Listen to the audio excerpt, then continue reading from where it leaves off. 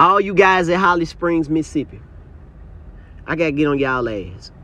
Bro, Holly Springs got some of the fastest, baddest cars down there. Don't matter if you want a small tire, a big tire, or some sixes. It just don't matter. Everybody down there, race gas smell like a hobo's belly button sweat.